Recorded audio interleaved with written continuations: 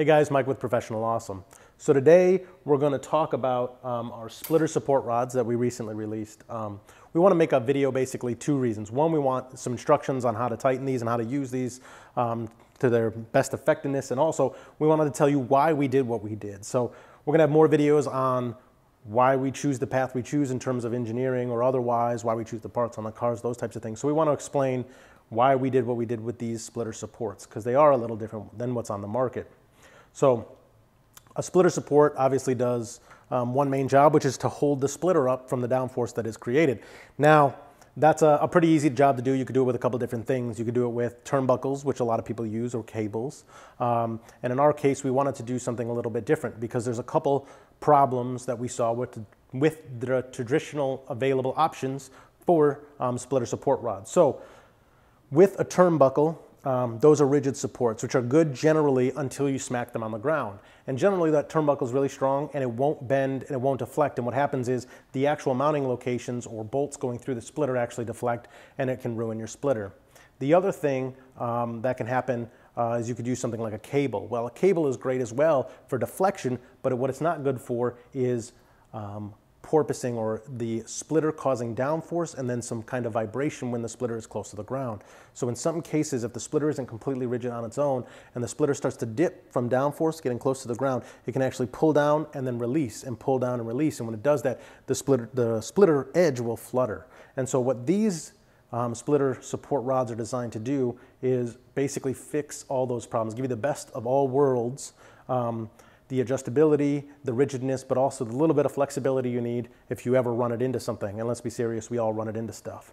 So we decided to use something that is strong, extremely strong in tension, but has some flexibility to it. And that is a continuous stranded carbon graphene rod. So these are, if you look on the end, you'll see little carbon tubes, and basically the carbon runs all the way through it and makes it extremely strong in tension when you pull on it, like there's downforce, but it also takes a little bit of a bend. So it can take a hit and then come right back. So that's one of the main reasons. So if you ever go off track, something like that, and this hits curbing or hits a bump or something, it can take a little flex and then come right back. So that's the point of these. So the other end then is how to use them. You know, we needed to come up with a way to use a carbon rod like this, or structural fiberglass rod. So what we did is we made our own collet system, because this is really the only way that we could think of to connect to this rod. So we made this collet system. This is completely custom. This is something that we've designed. And we made this out of stainless steel. It comes with two parts. It's got the nut side of the collet, and then the actual taper end is inside of there that actually tighten it all up. So we came up with these so that we could actually facilitate this rod. Reasonably, these rods are made for us, but you could, if you really wanted to, use a different rod. If this one didn't match the car, you wanted to use something different, maybe something a little bit more flexible or something a little more rigid, you could do that. But these rods are made specifically for us to match the ID of the actual nut and make this system work extremely well. So that's basically the reason why we chose to do it this way. So I'll show you here how to put them together real quick. So we've had some questions on how tight these need to be.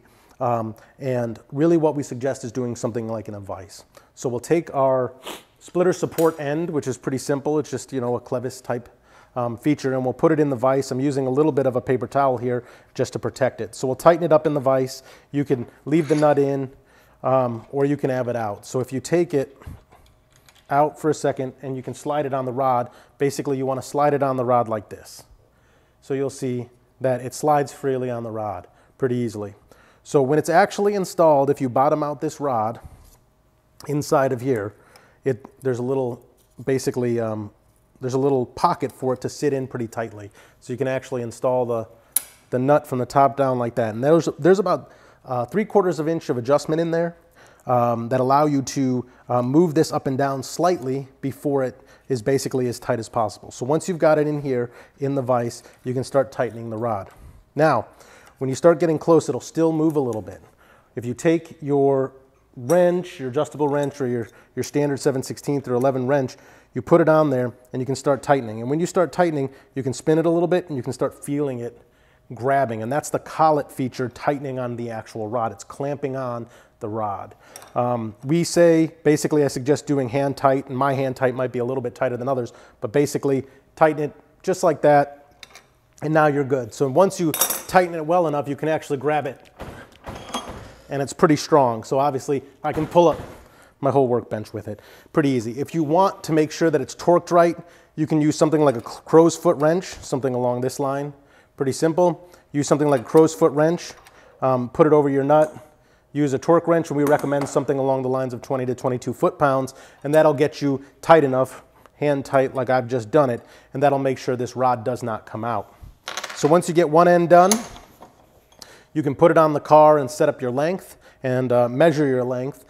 Basically, we recommend generally going from the top mount here, somewhere on the bumper area, go down, and then just kind of lay it there next to your other mount.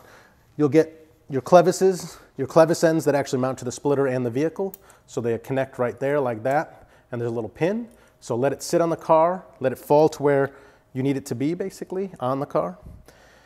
And then you can put your other end on it. You can measure for your other end. Now, cutting this rod, it is a carbon rod. It does have a glass in it. You know, it's got fibers in it, but we recommend cutting it with some kind of high-speed rotary tool, something like a Dremel or a cutoff wheel. Wear safety glasses, wear respirators, wear everything, because this stuff is nasty, and you definitely do not want to get it in your lungs.